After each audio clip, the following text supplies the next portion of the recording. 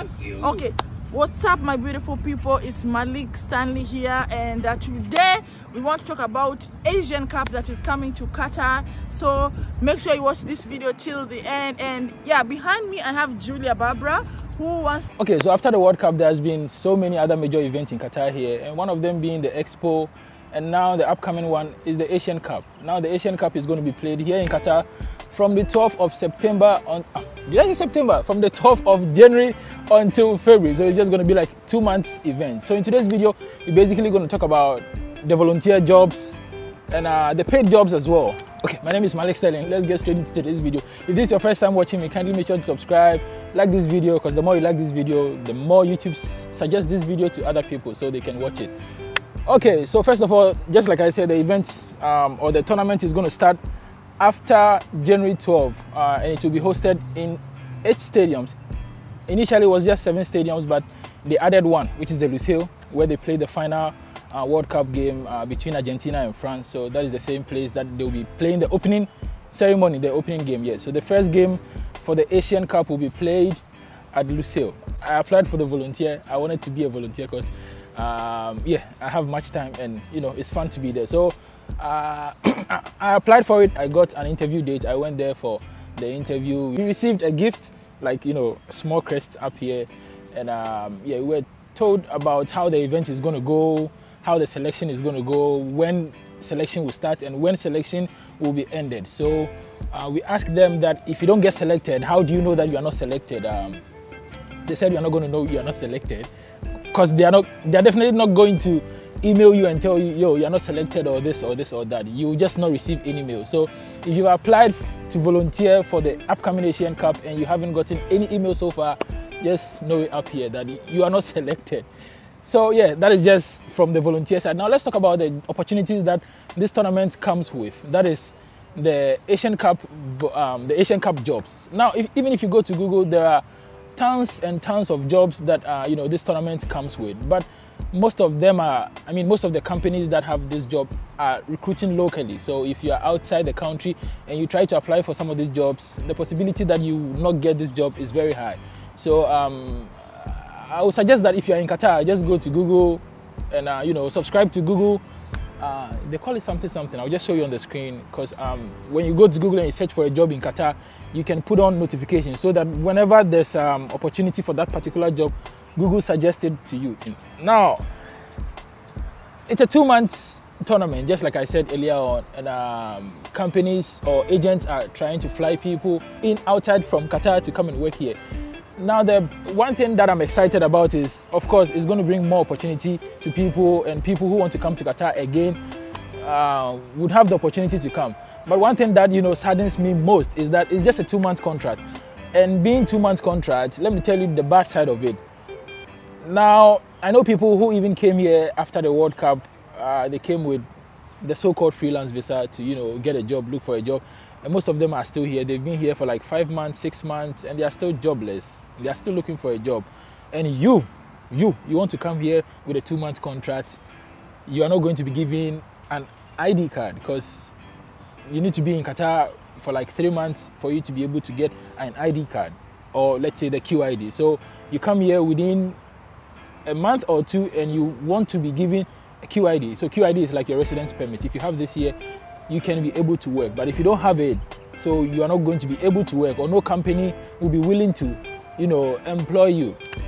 Now let's get to the tricky part. Since it's a 2-month tournament, or it's a 2-month event, companies that are bringing you here are not going to provide you with ID cards. They are probably going to give you an accreditation card, and an accreditation card is nothing. The accreditation card only gives you access to your room and to your workplace. That's it. That's the only access the accreditation card gives you. So if you're coming to Qatar on this 2-month contract, I've had people calling me from Ghana to verify some companies for them.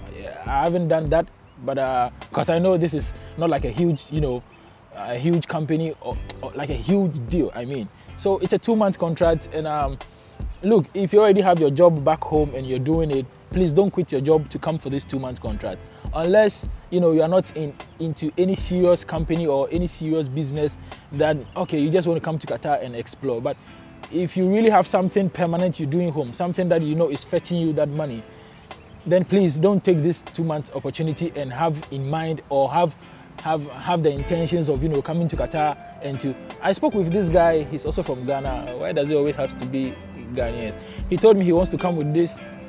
Sorry, he wants to come with this 2-month job offer, which he's going to only get an accreditation, and he's planning to come here and look for a job.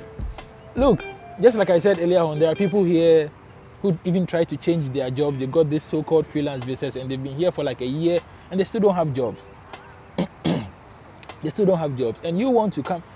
I know there's a possibility of you just getting here and then the following week you get a job, you get a company. But the possibility of you getting a company in just a week or even a month is just going to be like 1 out of 50. Yeah, that's how tough it's going to be.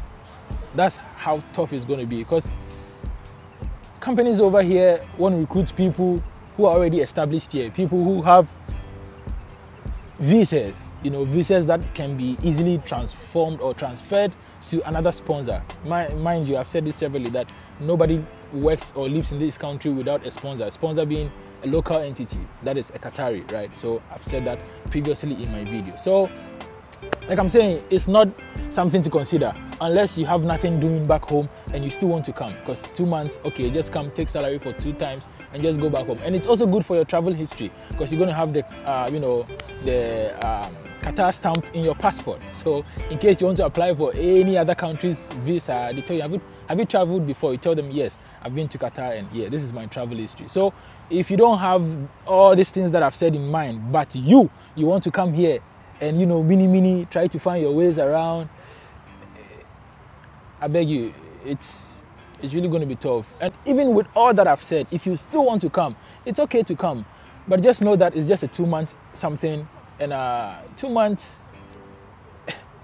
not even for probation, because if a proper company should employ you, probation period is 3 months, and sometimes it's being extended to, you know, 6 months and stuff like that. So yeah, I think that will be the end of today's video. If you really like this video, kindly let me know. Let's get conversative in the comment section. Ask all your questions. And now we have our WhatsApp number on YouTube. If you want to ask any question, if you need help, reasonable questions and reasonable helps, don't just come in my WhatsApp and come and text me, hi, hello. We are not friends, please. Don't try to formalize or normalize things. If you come, just go straight. Tell me. I have list of services that I provide over there. You can go through them, select what you want me to do for you. These things consist of, you know, company validation, visa validation, CV writing, and some other stuff. So if you go through them, you choose whatever you want me to do for you, then we'll be in business. But if you come there and you're like, hi, how are you? Tell me more about Qatar. Please go to Google and go and ask Google to tell you more about Qatar. Thank you. Don't forget to subscribe. I love you. Bye-bye.